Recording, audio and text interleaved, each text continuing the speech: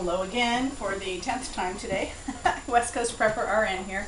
This is a video response to GaryMule, his 1,000 sub contest. Congratulations, Gary. That's awesome. He wants to know a skill that I learned and what I did with it. In regards to prepping, I'm sure, or just in general, but probably more the prepping side of it.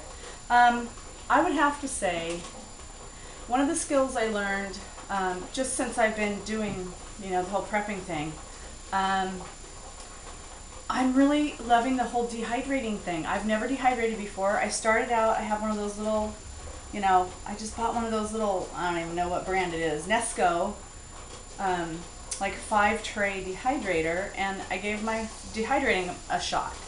And it turned out really lovely. You can see over here behind me, maybe, I don't know.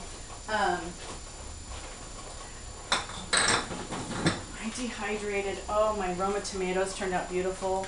I was just thrilled to death to be able to take something that I grew out of the garden and preserve it. And there's just so many uses for it. The problem that I had with my dehydrator was it didn't have a temperature gauge on it. So I went ahead, much to my husband's chagrin, I think, I just bought an Excalibur 9-tray.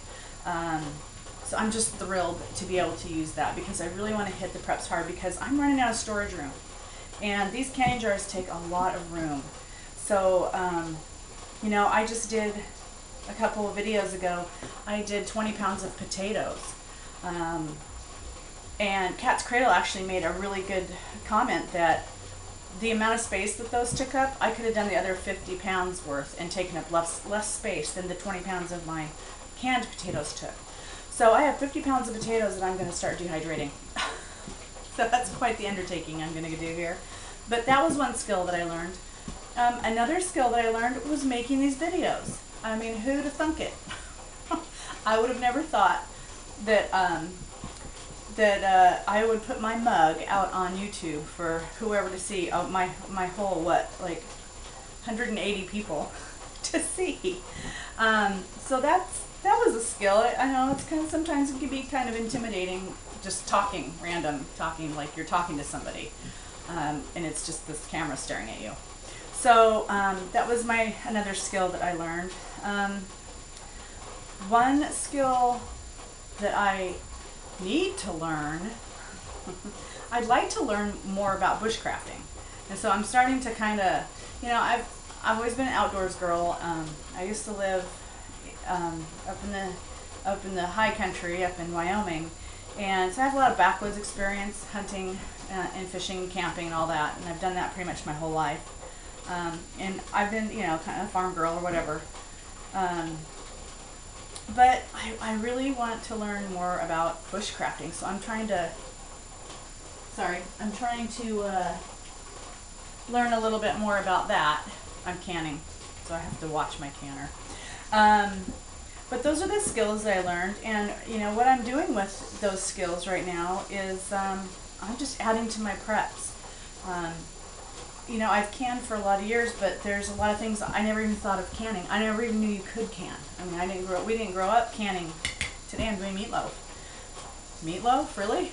So that's what I've done with it. I have done a bunch of research, and I'm like, I wonder if I can can that. I wonder if I can dehydrate that. So I go out on the YouTube in the prepper community. I ask questions, and I look at videos and see what I can do to add to my preps. So those are the skills I've learned this last year since I've been prepping. Like I said, there's skills that I don't have that I want to learn.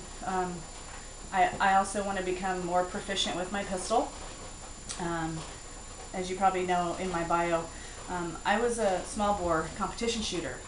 A huge difference from taking your time and getting in sync with your breathing and competition shooting versus training with a pistol for a high adrenaline type situation. So that's coming up. Maybe next year that'll be what I learned and what I did with it. So anyway, congratulations, Gary, and see you when you hit 1,000 more. Maybe you'll do another contest. See you later. Keep your powder dry.